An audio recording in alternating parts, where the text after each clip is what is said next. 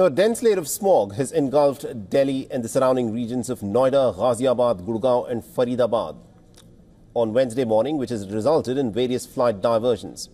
Meanwhile, the air quality in New Delhi continues to be in the very poor category for the 15th consecutive day. And officials have said that it is likely to stay at the same level for the next 6 days. Now, the Indian Meteorological Department has said that 0-meter visibility was recorded at the Indira Gandhi International Airport at 8:30 a.m. with the runway visual range varying between 125 to 500 meters at different locations. Now, experts have warned that the conditions might actually worsen in the coming days. Difference between smoker and non-smoker is gone. 50-50 is the current distribution. So a so-called smoker and a so-called non-smoker, according to my data, and it is also corroborated by other cancer centers, it's an equal distribution, which is a very, very alarming change in a short span of 30 years that I've seen, and I attribute it to air pollution.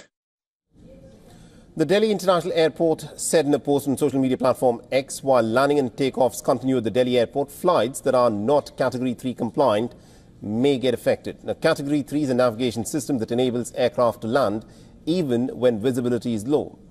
Now, due to the adverse weather conditions, about 10 flights were diverted, including 6 to Jaipur and 1 to Lucknow since 7 a.m. local time.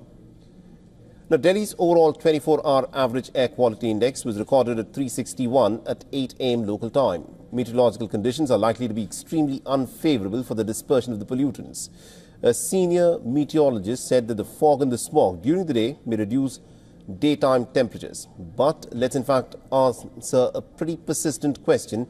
What causes air pollution in the national capital in India?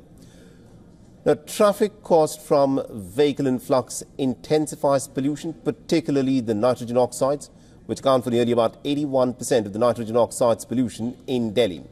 And according to data that was presented by the CSE, local pollution sources in Delhi account for about 30.34% of the city's air pollution, 50.1% of which is contributed through transportation, while 34.97% originates from the neighboring NCR districts and 27.94% from other areas.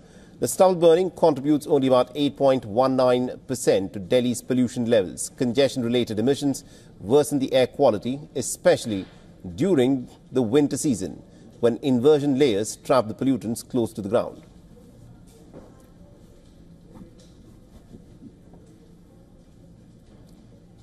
For all the latest news, download the WION app and subscribe to our YouTube channel.